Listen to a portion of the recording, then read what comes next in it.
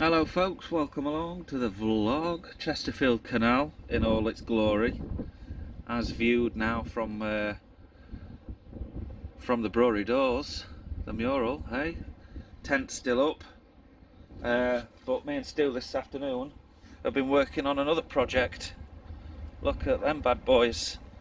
So it's been quite windy today, as you can probably tell, and I didn't want to film because it's obviously, listen to that wind, it's going to ruin it a bit.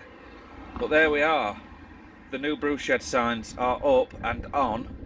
They need a little bit of trimming, a little bit of flashing, a little bit of tidying up on the tile work.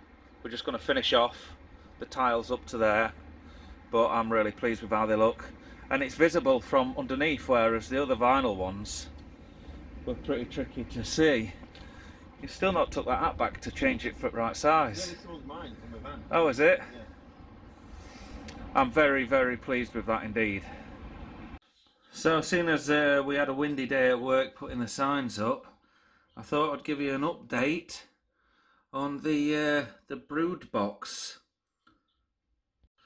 So these little ladies, God, I hope the ladies, are 7 days today, give or take, depending on which one's which, but they started to hatch 7 days ago today, so we've got 7 days and 6 days old between the two, but they're growing massively already.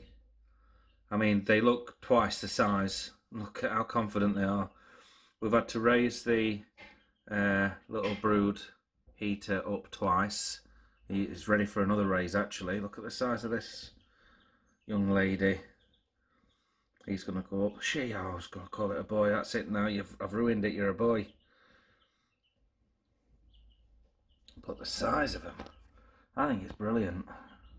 Just how quickly they grow. So it'll not be long before we've got the garden ready, and the old chicken coop is going to go inside the new chicken coop, so we can acclimatise the two breeds together, or the two not necessarily breeds, but generations of bird together without causing any fights, hopefully.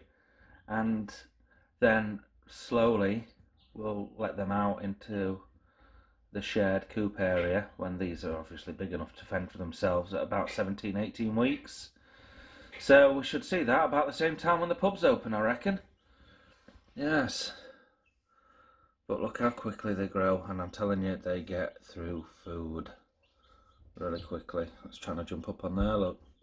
So as they progress, this will come off, and we'll replace it with a wire mesh, and we'll eventually move them outside into the shed, where they'll just need checking on once or twice a day. But they should be able to fend for themselves out there, as long as they've got a heat source, drinking water and food. But in a week's time, we're a week old now, I think 2 weeks to 3 weeks they'll be big enough to go outside, and then after maybe 5, 6, 7 weeks they'll probably not need the heater, but we'll leave it in there just in case. But usually they'll have their main feathers through by then. Look how excited they all are though. There's a bit of light, you see, they think it's daytime again. It's actually dark outside, or getting that way. It's about 6 o'clock, 6:30. Hello, madam. Anyway, there's a chicken update. You reckon to that?